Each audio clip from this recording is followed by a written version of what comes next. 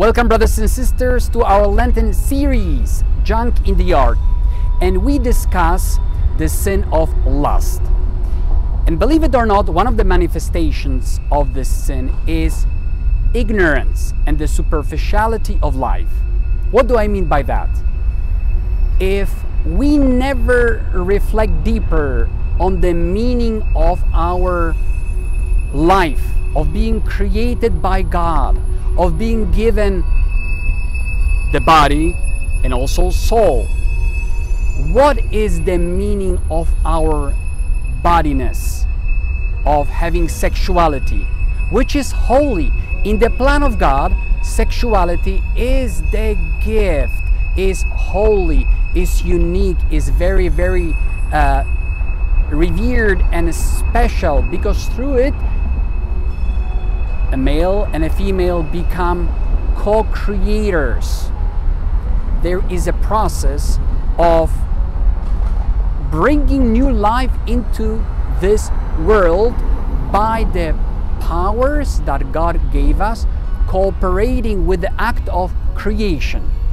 When we learn the importance of our flesh, the fact that we are the temples of the Holy Spirit, the fact that God gave us sexuality as an enormous gift for unity of the spouses, for procreation, for the joy and happiness of the spouses and of the family, then we live sexuality in a very different way.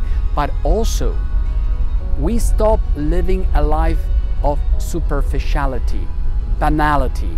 But also, we find out how many wounds, sufferings, and pains people experience because they got hurt in the aspect of their sexuality that oftentimes takes years to recover from.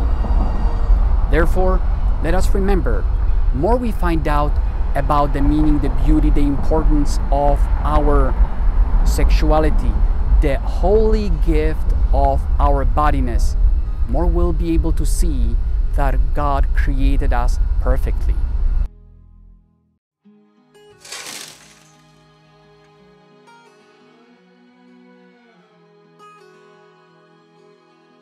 As I'm learning the teaching of John Paul II, the theology of the body, I have learned that my body is the temple of the Holy Spirit. Prayer has helped me a lot to have chastity within my relationship. Obviously, I am weak, I'm a woman, and to be able to just put it in practice, to ask the Holy Spirit to come and help me. As we know, in today's society, love can be misinterpreted in the very wrong ways. And that's something I have truly learned, that love is having God first.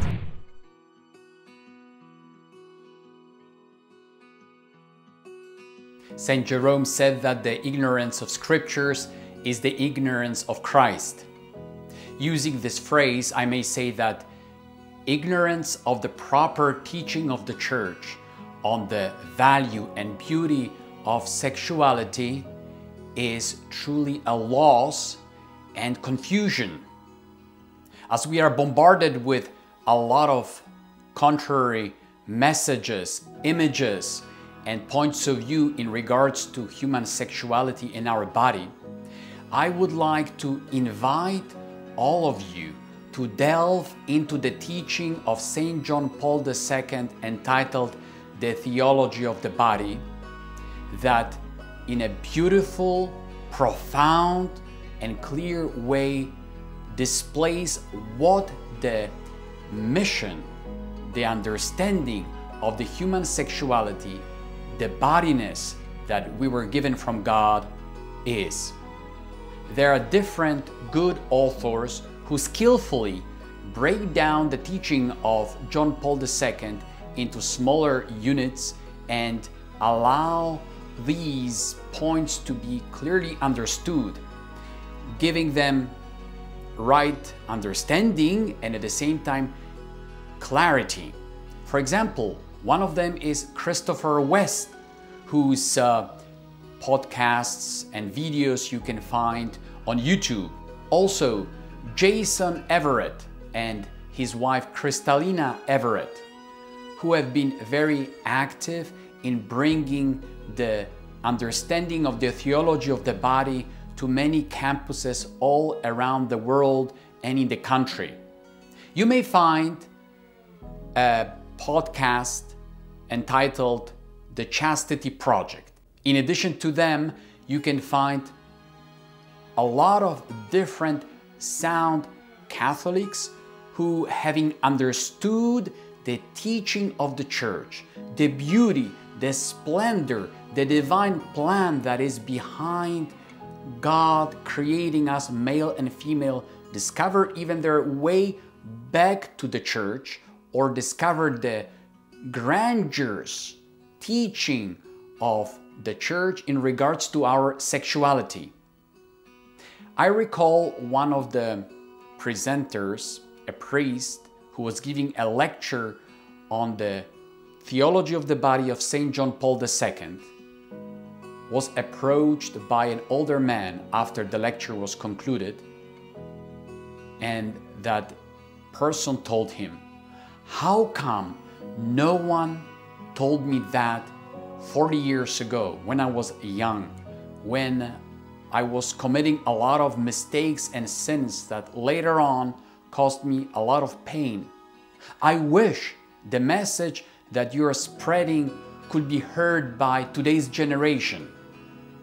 And therefore, brothers and sisters, I encourage you to go and search for different presentations on the theology of the body of St. John Paul II, as it's being interpreted and receives a proper understanding by many people, many theologians, and what is incredible, embraced and lived by the young people of today.